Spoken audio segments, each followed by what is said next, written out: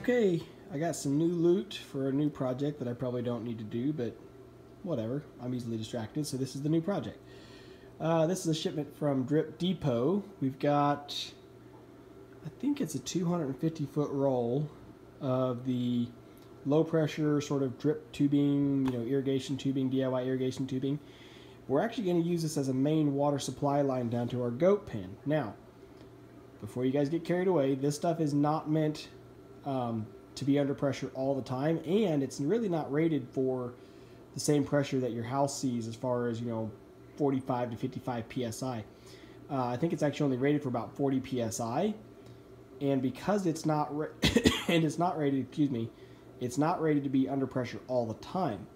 So I've got a couple extra features that I'm going to build in here just to help try to limit failures on this and make it work for what we want to do. I bought this particular pipe because it's super cheap compared to buying other pipe that's of course a higher pressure rated pipe. Now granted, had I gone and bought a big roll of PVC or PEX, yeah, it probably would have been pretty cheap too. But I wanted to go with something that, again, something that I thought, hey, listen, if I move the goat pen in a couple of years or whatever, maybe I can pull this stuff up and reuse it. So let me show you what I've got. We're going to start with a timer, and that is so that our water isn't on all the time. I'm going to try to set the timer so the water turns on for a couple of hours in the morning and a couple of hours in the evening. Basically, it would be running a drip cycle, and actually, shoot, I might even tee off of it and run some drippers if I've got stuff that needs water. But ultimately, it's just going to be on to supply water to the goat pen. Now, this is going to be at full pressure.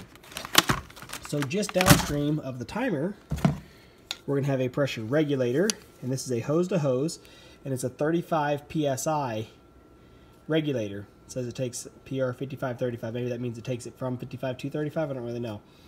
But it's called a, let me see if this shows on here anywhere too. Yeah, 35. You guys probably can't hardly read it. But 35 psi right there. Then there's an adapter. It's a swivel. So this goes from hose over to general compression fitting. Now this is all 1/2 inch line. So this is just going to be, again, your thin-walled poly tubing for irrigation systems, but I got all push fittings. So that's it for the system for the adaptation. So again, the timer is going to be set up such that it lets water turn on for a couple hours in the morning, maybe something like 7 to 9 a.m. So that will activate the system, so to speak, because that's normally somewhere in there is normally when we're doing the chores in the morning. And then again, it's got the pressure regulator and then the adapter to cross over to flex hose. And there's just going to be a long run of flex hose all the way down to the goat pen. And then once we get down to the goat pen, we're going to tee up. So I've got tees, I've got 90s just in case I need them, and then I've got ball valves. And so, I'm going to bury the pipe just a couple inches below the ground. We don't have freezes down here to have to worry about it freezing, and even if we do, I'm really not worried since it's going to be turning on and off. If we're expecting a hard freeze, I'll just turn the system off and drain it. But really, I'm just going to bury it just to, keep the sun off of it. But this stuff is UV rated, I believe, so it's okay if it's exposed to the sun. I don't really want to leave it laid out across the ground and exposed to the sun all the time, just because then the water going to the goat pen will be scalding hot. So I'm going to cover it up, just try to protect it from that. So that's the plan. We're going to start hooking it up and laying it out tonight. I'm not going to get any active photos for you. My wife just said we and scoffed. I think she's drinking a beer already. So I will start working on it tonight. Probably just give you an update in the morning and kind of show you how the system's laying out and give you a little better feel for what we're trying to do with it. Alright, so this is rough at best, but I've got it all laid out now. It sat out in the sun today, so it's nice and soft and it's much easier to work with. Last night was a pain trying to coil this stuff all out.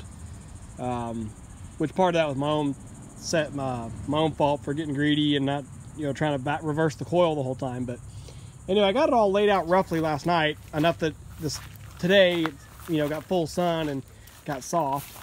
So we're just kind of tracing back now the path that I've run with it. It's silly, you make it run this way and that way, but I didn't want to have to cut a trough right through my driveway. I had to stop and tell my kids to quiet down. They're fighting in the pool. Even though they're all happy and having fun, they continue to fight. Anyway, so I didn't really want to have to cut a gouge through my rock and then tear up all my plastic underneath, so that's the only reason that I ran it out like I did and then crossed over where the rock ends. But it's enough that it got me down there. I was hoping to have a little bit more length on it, and honestly, if I had more dirt filled in through here, I could shortcut it right across there and save like 20 or 30 feet at least, probably a lot more than that. But this is going to work for now. I'm just going to go through with the tractor bucket and pile dirt on top of it just to get it out of the sun so that it's not just getting blazing hot and, you know, we're running scalding water down to the goats. I guess for now we can just waste some water and, you know, when we first turn it on, just let it run the hot water out till cold water gets down there. It ain't but a, you know, a couple 10, 15 gallons maybe to fill the line, so it's really not that bad. But anyway, yeah, just ran it around the edge of our washed out patio here. And then it comes right up along the edge of the actual patio and back over here to the watering system. So the timer right now, it says it's ready, and it should show next cycle 7 p.m. tonight. It just flashed over. Maybe you guys can see it. So, yeah, 3:15 in the afternoon, and next cycle will be at 7 p.m. So I just need to go down now. Oh, I forgot to mention last night, there's also a backflow preventer that I put on there to make sure that there's no way we'll ever get nasty water back up into our water system. I figure that's actually, I mean, we're all downgrade and everything else, but whatever, it doesn't hurt. It was like $2 or something. Anyway, so I just gotta go grab a valve for right now. I'm gonna throw one of those valves on the end of it, and then we might actually do a little manual mode. Turn it on manual for a couple minutes to see if we can't test it. A year! It's been a year of having the goat pen down here with no running water. It takes me 2 hours once I finally get around to buying the supplies. So it's kind of fun. I just went up and I set the timer right now in manual mode to get it turned on, and I just turned manual for 15 minutes just to be able to have flowing water. That way I can wander off, shut the valve, and then forget about it, it'll turn itself off. But it's kind of funny, I turned it on and then I started running down here thinking I was going to be wasting a bunch of water on the ground, and my wife's like, what are you doing? Why are you running? I said, I got water running. And then I get down here and the water hadn't got here yet. I actually beat it. So then I got down here and I was trying to tell if it was actually running or not. I put my hand over the end of it. And I could feel like the hot, sort of a hot breeze coming out because that black pipe lane in the sun was so hot. So this is awesome. It is a relatively low flow rate, but that's okay because we'll be able to just turn the valve on and walk away and let it fill while we're doing other things, and then come back and shut it off after a minute or two. So I went ahead and dumped out their water that they had in here.